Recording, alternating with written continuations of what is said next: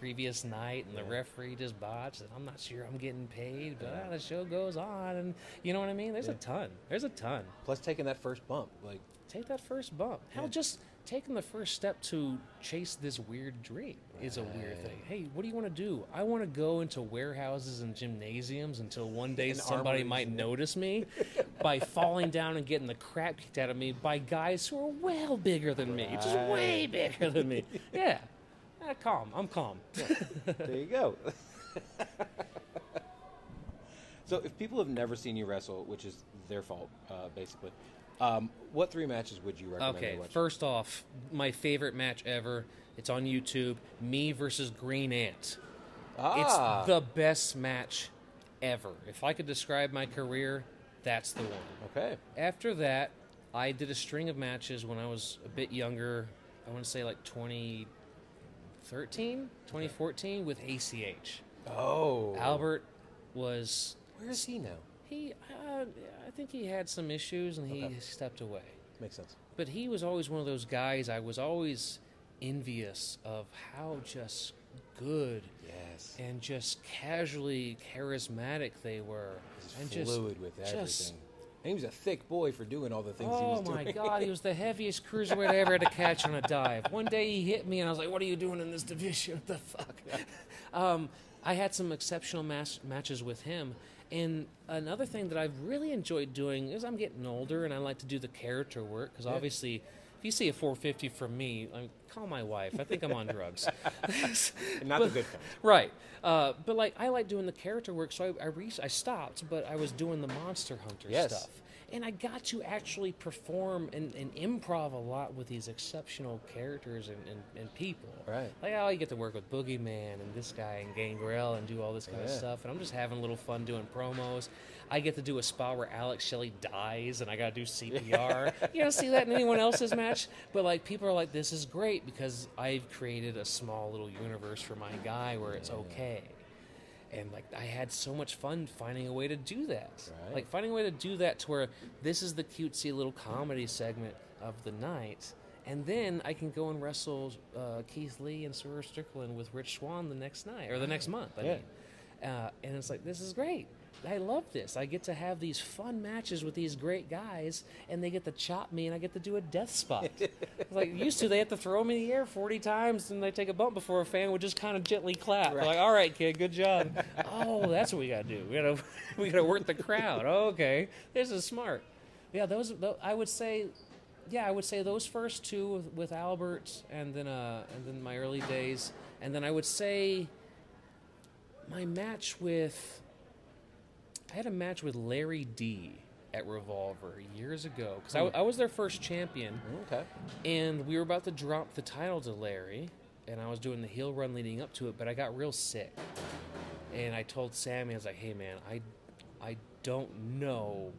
First of all, wrestling-wise, I don't know exactly what I can do in this match. Right. After that, friendship-wise, we need to have a conversation because I am actually really sick. Right.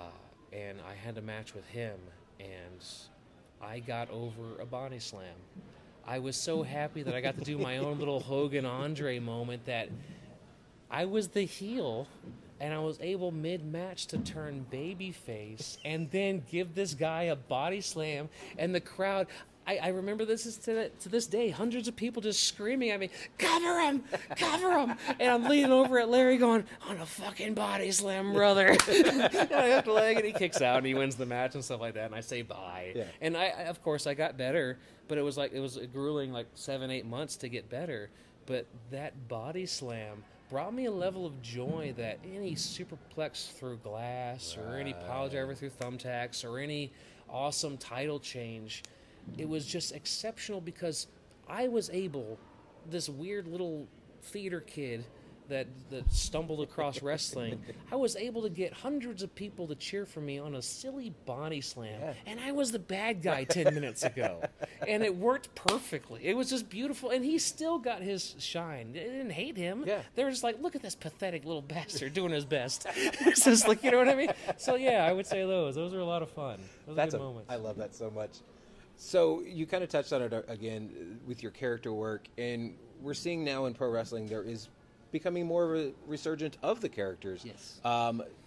What do you kind of think the future is when it comes to the character work? Because obviously in the early 90s, we had characters, whether they be good or bad, but they were characters, and then we became more of a reality-based pro wrestling, and now we're getting back into, obviously, we're seeing the Danhausens, the Orange Cassidys, and obviously the Monster Hunters. Yeah. What do you kind of view the rest of the I think the era of the gimmicks may be turning against it again pretty soon. I think COVID and how popular the cruiserweights in the Midwest were, I think having that refreshing change, but also a little bit nostalgic of having 90s gimmicks and stuff like that again. Guys like Bray Wyatt and Danhausen were a big part of being able to do that kind of stuff again. I think it was very refreshing, but I think it may be wearing off again, simply because just that's why I stopped. The vibe was just kind of feeling like, I think they want a bit more realism. It's hard to compete against professional sports and UFC and WWE with the realism. And then be like, hey, folks, I'm over here to wrestle Joe Blow. He's a private detective. You know what I mean? And be like, okay, well, I mean, you can do that to give like a little breather in a match. Right. But you can't do it. Like, if you have Danhausen, me, and then a whole bunch of, and then the Ass Boys from the ASS, Alpha Sigma Sigma, and all these other guys doing comedy bits, and they're all gimmick-based, bit of the same guy again, isn't it? Right. How are we getting over if we're all doing the same moves? Sure. And I think it's dying down. I think a lot of guys like Danhausen, he's got it perfected. That's the guy who's making a ton of money doing it, and he knows how to do it. Orange Cassidy, same way. Orange Cassidy, same way. Orange Cassidy was a big inspiration, probably more so than Danhausen for me, because he was Red Ants at one point, and I got to wrestle with him years, and he was one of those guys like, he's an exceptional wrestler. Yeah. He can just do anything. And then he decides to, like, I'm not going to do anything at all. I can do anything, and I'm going to do nothing. Yeah. And I'm going to make them love it. And he did. And I was like, this genius. Yeah. And I was like, all right, I'm doing gimmicks. I'm doing Monster Hunter. So yeah, it's a blast. I think we're going to take a short hiatus from popularity for a bit on the indies. Yeah. Maybe somebody will come in there and light a fire and all the gimmicks. But I think it's going to die off for a bit. And I think we're probably going to see it probably the next 5 years again, get hyped up. That's my guess. Yeah. Yeah, I mean, obviously we saw Danhausen where he has the very good, but he can be very evil. Yes. And then we're seeing Orange Cassidy now in black denim, which is is he becoming more evil? Yes, exactly. Isn't that fun that a guy can just show up with a costume change and we're like, wait a minute, what's happening? Oh no. Yay, wrestling. But also, like you said, he can do anything. If a guy is literally doing what he's doing with his hands in his pockets, he's obviously a good wrestler. Yeah. I mean, and you can just, for instance, the easiest thing is just look at The Rock. The guy can. I tell my students that confidence is stillness, and stillness is confidence. If you can stand half naked in spandex, and we can obviously see the outline of your genitalia in front of thousands, millions of people, and just kind of look at them, not move a muscle, and just raise your eyebrow and make millions of dollars. Done. That's the whole point. Yeah. I'm not out here to do a fucking marathon. Yeah. So you know what I mean? It's like it's wonderful. That's the way wrestling is. Right. Is that people love it. If you're good at whatever it is, they will be receptive to it. Anyway. No, you're right. Now I have a segment on the show. I call it the 5 counts. It's 5 random questions. Number 1, what are 3 things people would not expect about you? I didn't have floors in my home. Wow. I didn't have my own bed until I was 15. I slept on my own couch, which did not have cushions. My dad is a tattoo artist and a 1950s car customizer, so I grew up in a very sheltered, probably kind of weirdly sheltered life, where I didn't really get to hang out with other children. Because just adults. Yeah, just other family members. And so I grew up in a 1950s car club. Wow. I have a 1950 Ford shoebox coupe that's been chopped and ready to go with a 350 Chevy engine in the car forever. I got an Oldsmobile Cadillac dash set up in the I customized and put in the front. I got an Oldsmobile grill, and I've been doing that since I was a little kid. Wow. That's kind of what I do. I'm not even a fan of cars. I hate them, to tell you the God's honest truth. But that's what I grew up around with my dad. And the car club was the Lucky 13s at the time. They ended up selling it to the clothing brand and making some good money. Oh. And then my dad is now a Beatnik. It's some nationwide artist club with guys like James Hetfield and all these other guys and stuff like that. So That's I grew up around these tattoo artists and car guys. And so that's my life. It's like I have a very interesting, and none of that stuff I mentioned about, I didn't have floors and all that kind of stuff. It was I was a country kid. I was out in the middle of nowhere. Oh. It wasn't like, oh, this poor kid. Right. It was like, no, we didn't have anything. It was like the beginning of Pumpkinhead. Right. It's like we're in the middle of nowhere in like this small shack, and it was fine. Right. That was just the way it was, and because the city hadn't come to us yet. Yeah. And then eventually, you know, the city came, and we moved out, and we're like, holy shit, what's the internet? I'm 24 years old. You know what I mean? So like Everybody has cell phones? What is this? Yeah, like I didn't have cable. Like my wife is like, do you remember like Nickelodeon? I was like, I didn't watch Nickelodeon, sweetheart. Yeah. But I know how about the Hero Honda windshield that we have to hand mold and shape around the 1951 Mercury. Stupid stuff like that, you know? And she'll laugh at that. It's like, oh, you didn't have a childhood. But you get to catch up, so that's not good. Yeah, and you know, and that's basically it. I play D&D, but anyone that knows that about me, I play chess, and I stick to myself. That's basically it about me. I wrestle, I work on old cars, and my wife makes fun of me. That's what I do. I think that's most people's life, actually. If you owned a liquor company, brewery, winery, or coffee shop, which one would it be, and what would the name be?